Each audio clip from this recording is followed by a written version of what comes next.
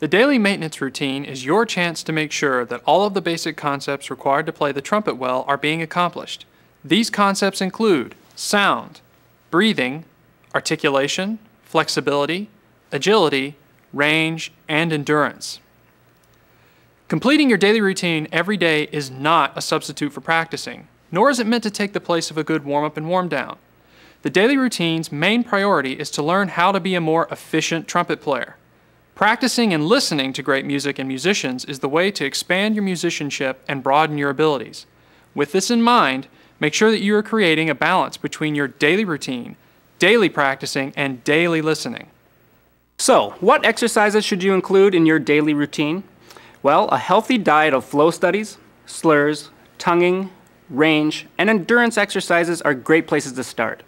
Since the majority of these topics are covered in their own sections on this DVD, this chapter is more about creating an outline for you to follow. If you would like a more in-depth look in any of these individual areas, please select that chapter on the DVD. Have several different types of exercises that will achieve the same goal, to keep your routine interesting and full of variety. Also, continue to raise your expectation level as you find it easier to play your routine. This can be done by increasing the tempo, expanding the range, and more narrowly focusing your listening. Since your playing demands can change from day to day, having a variety of routines can be very helpful. We spend a third of the year traveling across the country performing concerts, and it can be difficult to practice.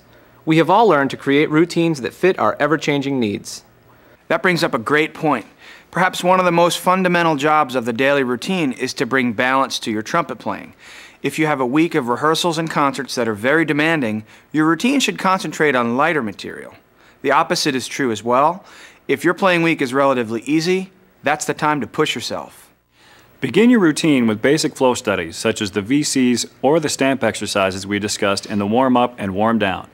After you feel and sound warmed up, play some extended flow studies. Take etudes that you like to play and turn them into flow studies by slurring everything. These studies should either be longer or have extended range. The same concepts apply to these as the simpler studies. Let the air be full and rich as you move through the phrases and concentrate on creating the greatest sound you can on the trumpet.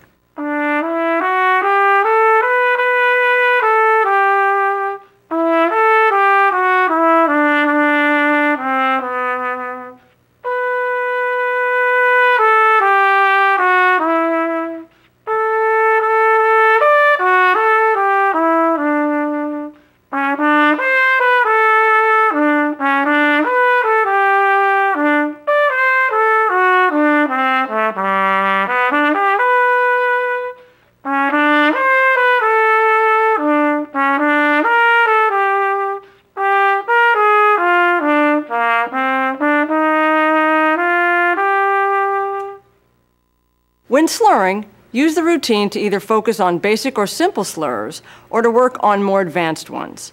Start with some basic slurs to make sure everything sounds good before moving on. If you're having trouble, then stick to the basics. If you're sounding good and doing well, then it's time to push yourself. Simple slurs are easy to create on the spot. You can create more advanced ones by increasing the speed and range or by changing the dynamics. If you would like to use a book, we suggest Arbin's Complete Method for the Trumpet, Iron's 27 Groups of Exercises, or Schlossberg's Daily Drills and Technical Studies for the Trumpet. Practice your slurs using extremes. Take any slurring exercise and begin by playing it loud and very slow. Listen for a full sound as you connect the notes. Don't back away. Immediately following, do the same exercise soft and very fast. This will ensure that you are relying on efficiency of playing and not just muscle and force to play the slurs. Otherwise, the second slur will not happen or be very difficult to play.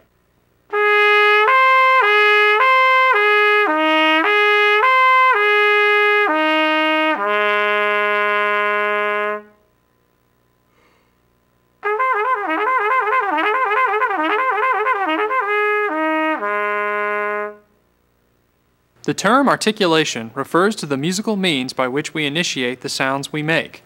This is important because every note is not necessarily meant to be presented in the same way. Some require finesse, while others are meant to shock you through power. We accomplish good articulation through the use of good tonguing. The ability to tongue well comes from the combination of airflow, the tongue, and using firm fingers.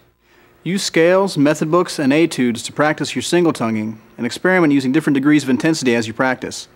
Some days work on your legato soft entrances, and other days spend time on very firm accents. Your goal should be to have such an assortment of articulations readily available that you are always prepared for any musical situation.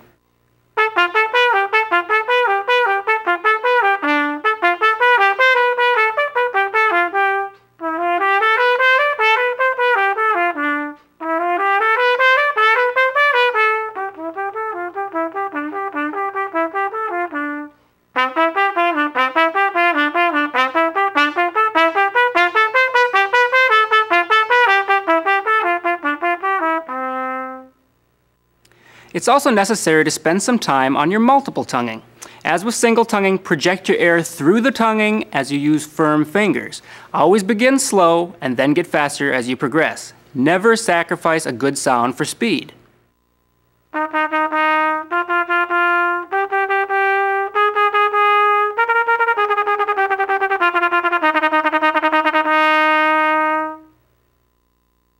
After tonguing, we suggest that you work on your range. Remember that the goal is for the upper register to sound no different than the lower registers. This can be accomplished by playing exercises both loud and soft throughout your usable range. Always rely upon good airflow and a focused embouchure from the lowest pedal tones to the top of your range, not pressure. And above all else, know your limits. We advise alternating between days of going to the point where the sound begins to suffer and days where you take it a few steps beyond. The only way to build your range is to get up there and go for it, but don't push yourself too hard every day. Next, choose a few technical or lyrical etudes to play.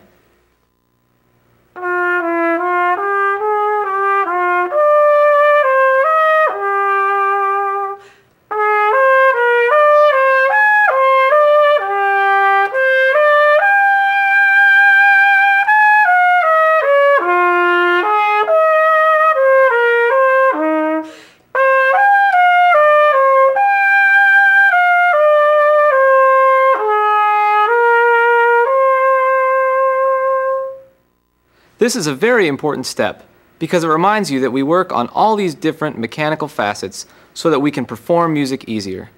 Alternate between days of choosing etudes you enjoy playing and others that are less familiar.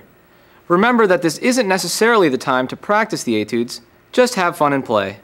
This is where having an assortment of method and etude books comes in handy. Look at our website for a list of what we suggest you own. Finally, make sure to end your daily routine with a warm down.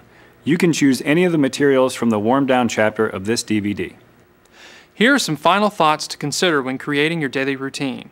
First, have an idea as to how much time you're going to spend.